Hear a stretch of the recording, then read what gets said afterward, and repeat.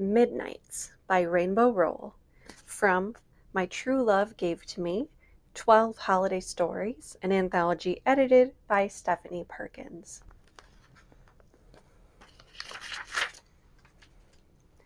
Midnights, Part 1. December 31st, 2014, almost midnight. It was cold out on the patio, under the deck, frigid, dark. Dark because Mags was outside at midnight, and dark because she was in the shadows. This was the last place anyone would look for her, anyone, and especially Noel. She'd miss all the excitement. Thank God. Mags should have thought of this years ago. She leaned back against Alicia's house and started eating the Chex Mix she'd brought out with her. Alicia's mom made the best Chex Mix.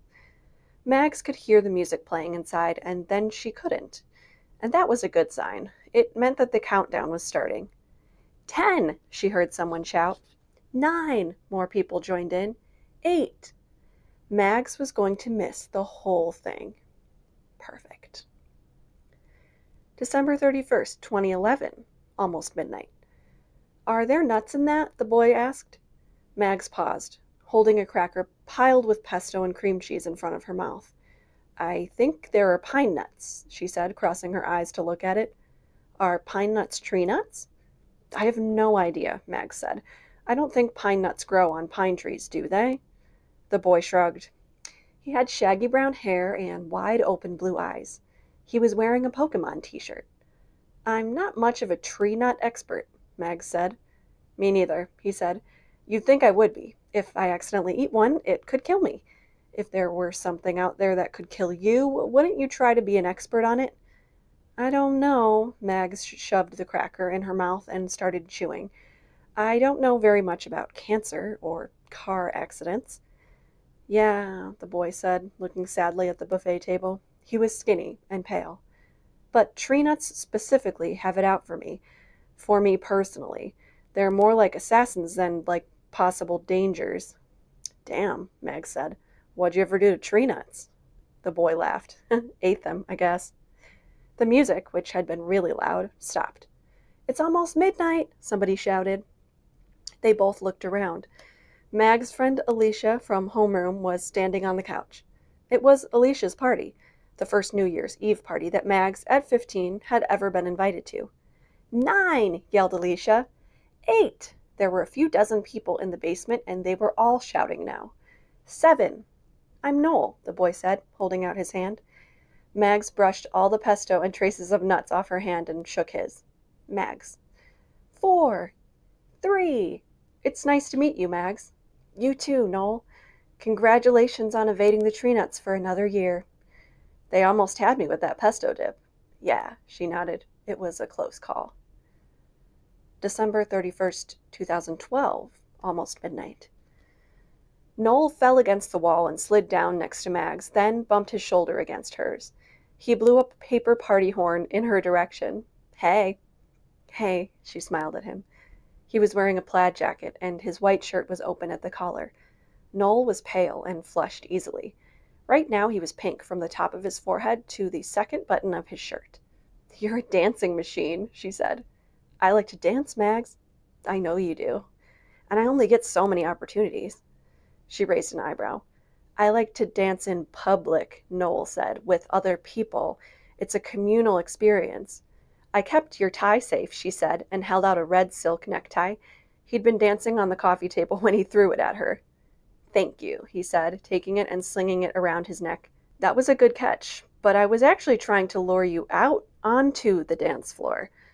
That was a coffee table, Noel. There was room for 2, Margaret. Mags wrinkled her nose, considering. I don't think there was. There's always room for you with me, on every coffee table, he said, because you are my best friend.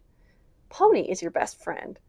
Noel ran his fingers through his hair. It was sweaty and curly and fell past his ears. Pony is also my best friend, and also Frankie, and Connor. And your mom, Mags said. Noel turned his grin on her. But especially you. It's our anniversary. I can't believe you wouldn't dance with me on our anniversary. I don't know what you're talking about, she said. She knew exactly what he was talking about. It happened right there. Noel pointed at the buffet table where Alicia's mom always laid out snacks. I was having an allergic reaction, and you saved my life. You stuck an epinephrine pen into my heart." "I ate some pesto," Mag said. "Heroically," Noel agreed. She sat up suddenly. "You didn't eat any of the chicken salad tonight, did you? There were almonds." "Still saving my life," he said. "Did you?" "No, but I had some fruit cocktail. I think there were strawberries in it. My mouth is all tingly." Mag squinted at him. "Are you okay?" Noel looked okay. He looked flush and sweaty. He looked like his teeth were too wide for his mouth and his mouth was too wide for his face. "I'm fine," he said. "I'll tell you if my tongue gets puffy." "Keep your lewd allergic reactions to yourself," she said. Noel wiggled his eyebrows. "You should see what happens when I eat shellfish." Mags rolled her eyes and tried not to laugh. After a second, she looked over at him again. "Wait, what happens when you eat shellfish?" He waved his hand in front of his chest, half-heartedly. "I get a rash?" She frowned. "How are you still alive?" "Through the efforts of everyday heroes like yourself." "Don't eat the pink salad either," she said. "It's shrimp." Noel flicked his red tie around her neck and smiled at her, which was different than a grin. "Thanks." "Thank you," she said, pulling the ends of the tie even and looking down at them. "It matches my sweater."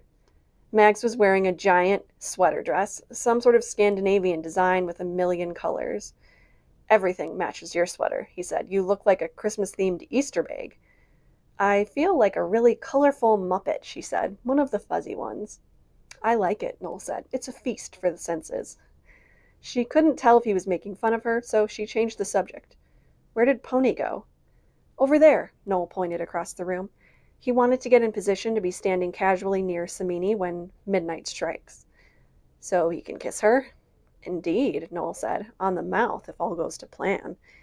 "That's so gross," Max said, fiddling with the ends of Noel's tie. "Kissing?"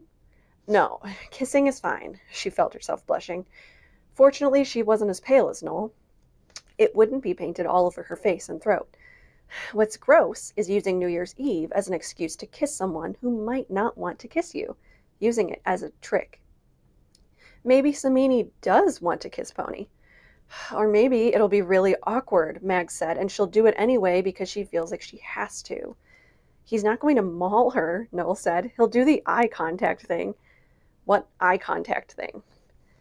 Noel swung his head around and made eye contact with Mags. He raised his eyebrows hopefully. His eyes went all soft and possible. It was definitely a face that said, "Hey, is it okay if I kiss you?" "Oh," Mags said. "That's really good." Noel snapped out of it and made a face that said, "Well, duh." "Of course it's good. I've kissed girls before." "Have you?" Mags asked. She knew that Noel talked to girls, but she'd never heard of him having a girlfriend, and she would have heard of it. She was one of Noel's 4 to 5 best friends. "Pfft," he said. 3 girls, 8 different occasions. I think I know how to make eye contact." That was significantly more kissing than Mags had managed in her 16 years. She glanced over at Pony again. He was standing near the television, studying his phone. Samini was a few feet away, talking to her friend. "Still," Mags said, "it feels like cheating." "How is it cheating?" Noel asked, following her eyes. "Neither of them is in a relationship." "Not that kind of cheating," Mags said. "I'm more like skipping ahead. If you like someone, you should have to make an effort. You should have to get to know the person. You should have to work for that first kiss. Pony and Samini already know each other."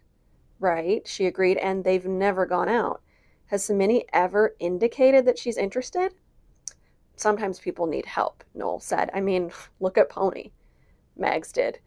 He was wearing black jeans and a black t-shirt. He had a half-grown-out mohawk now, but he'd had a ponytail back in middle school, so everyone still called him that. Pony was usually loud and funny, and sometimes loud and obnoxious. He was always drawing on his arm with ink pens. "That guy has no idea how to tell a girl he likes her," Noel said. "None at all. Now, look at Samini." Mags did. Samini was small and soft and so shy that coming out of her shell wasn't even on the menu.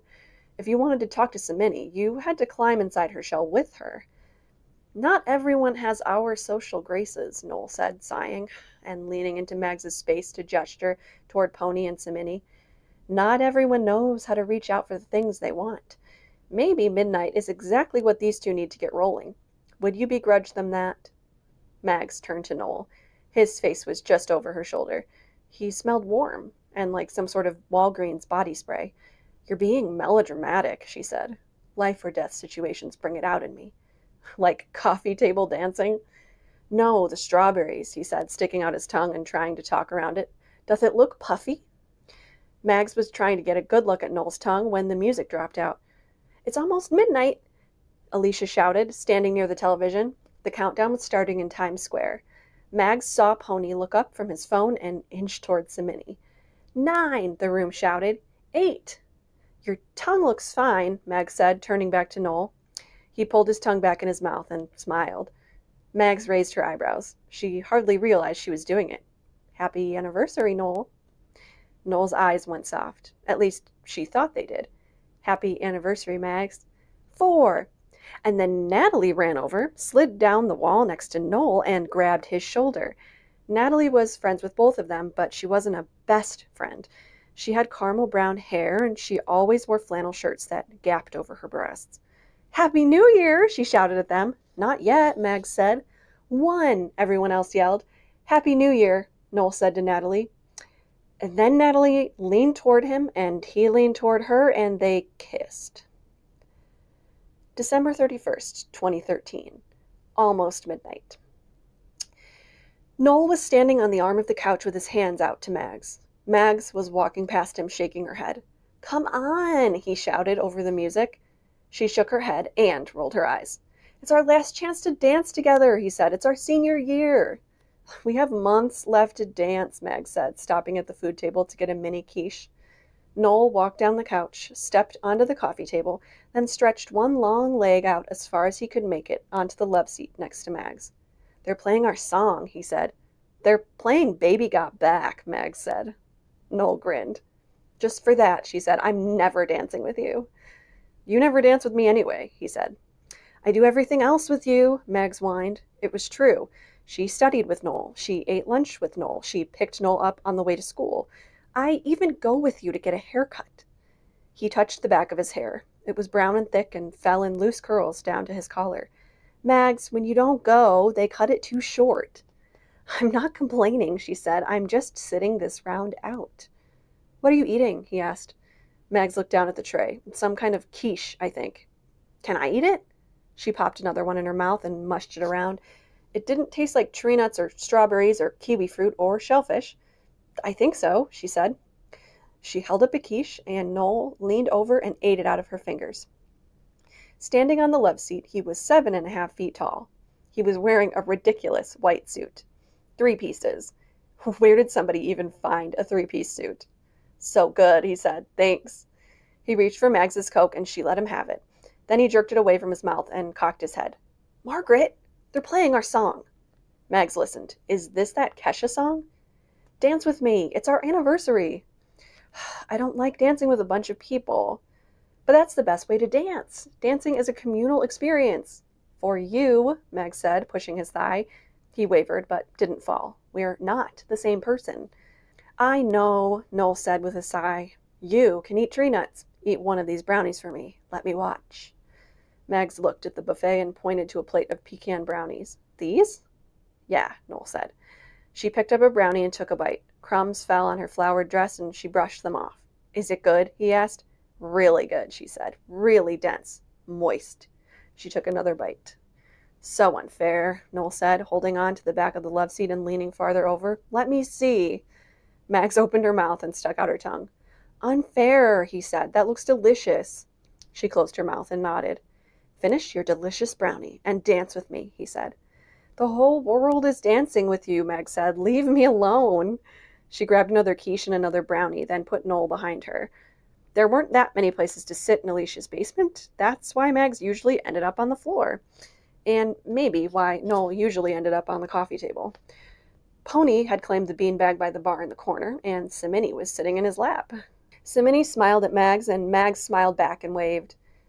There wasn't any booze in the bar. Alicia's parents put it away whenever she had a party. All the bar stools were taken, so Mags got a hand from somebody and sat up on the bar itself.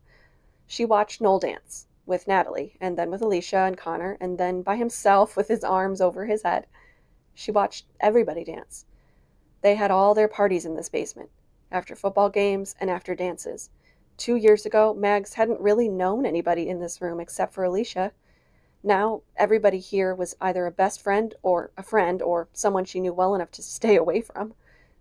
Or Noel. Mags finished her brownie and watched Noel jump around. Noel was her very best friend, even if she wasn't his. Noel was her person. He was the first person she talked to in the morning and the last person she texted at night. Not intentionally or methodically. That's just the way it was between them. If she didn't tell Noel about something, it was almost like it didn't happen. They'd been tight ever since they ended up in journalism class together, the second semester of sophomore year. That's when they should celebrate their friendiversary, not on New Year's Eve. And then they signed up for photography and tennis together. They were so tight, Mags went with Noel to prom last year, even though he already had a date.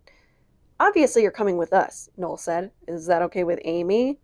"Amy knows we're a package deal. She probably wouldn't even like me if I wasn't standing right next to you."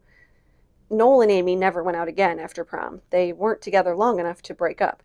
Mags was thinking about getting another brownie when someone suddenly turned off the music and someone else flicked the lights. Alicia ran by the bar shouting, "It's almost midnight!" "10!" Pony called out a few seconds later.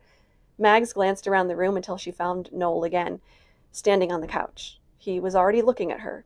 He stepped onto the coffee table in Mags's direction and grinned wolfishly. All of Noel's grins were a little bit wolfish. He had way too many teeth. Mags took a breath that shook on the way out. Noel was her person. "8!" the room shouted. Noel beckoned her with his hand. Mags raised an eyebrow. He waved at her again and made that face that said, "Come on, Mags." 4! Then Frankie stepped onto the coffee table with Noel and slung an arm around his shoulders. 3! Noel turned to Frankie and grinned. 2! Frankie raised her eyebrows. 1! Frankie leaned up into Noel, and Noel leaned down into Frankie, and they kissed. Join us next time for part 2 of Midnights by Rainbow Rowell.